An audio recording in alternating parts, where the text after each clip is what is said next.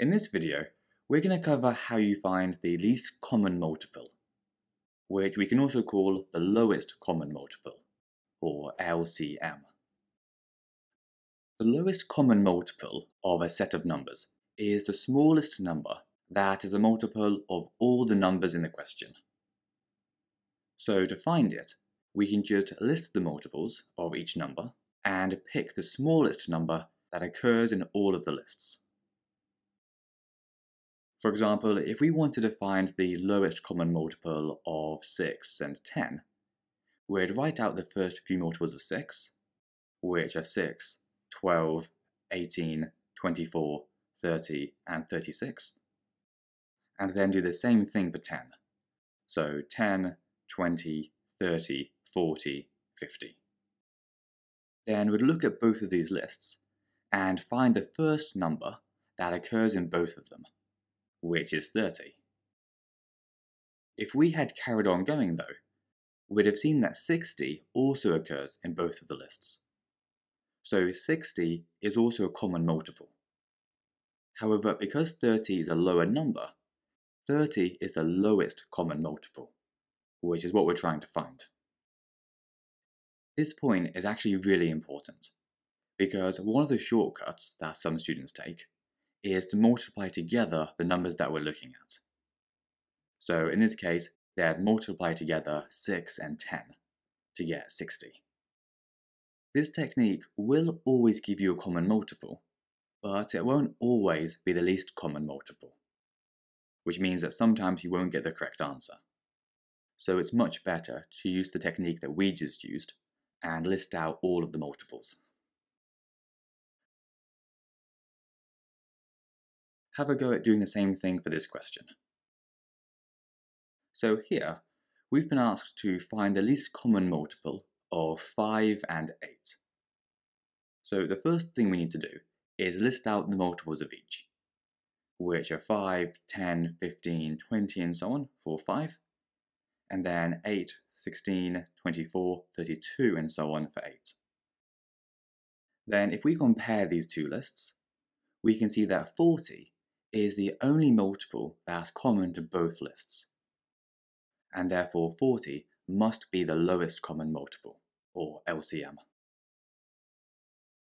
Now sometimes this technique can end up taking ages, particularly if the numbers involved are quite big. If we have the prime factors of each number though, then there is an easier way to do it. For example, in this question, we're being asked to find the lowest common multiple of 28 and 42. And we're given the prime factors of each one in the question. To find the lowest common multiple, we have to look at the prime factors of each one and multiply together all the prime factors of both numbers. But importantly, if a number occurs in both lists, we only count it once. So because there are two of these 2's here, we'd only count one of them, and we can cross the other one out. Whereas we'd include both this 2 and this 3. And then because the 7's occur in both lists, we again only include one of them, so we can cross one of them out. And so overall, we end up doing 2 times 2 times 3 times 7 to get 84, which would be our lowest common multiple. And if you want to check this, we could have a look at these two lists, which are the multiples of 28 and 42, and you can see that 84 is the one that occurs in both. So it is the lowest common multiple. One thing I want to say here is don't worry if you're finding this a bit confusing at first. It is a kind of odd concept, and the best thing to do is just to practice a few questions, and after a while you'll get used to it. Let's try one more before we finish. So this time we're trying to find the lowest common multiple of 132 and 420.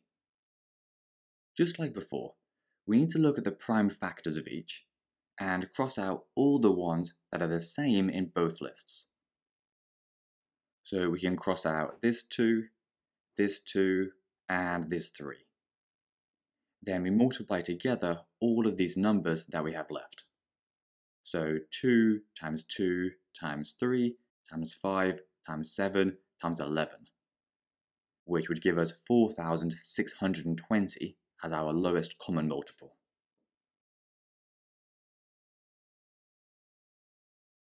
And that's everything for this video. So cheers for watching, and we'll see you again soon.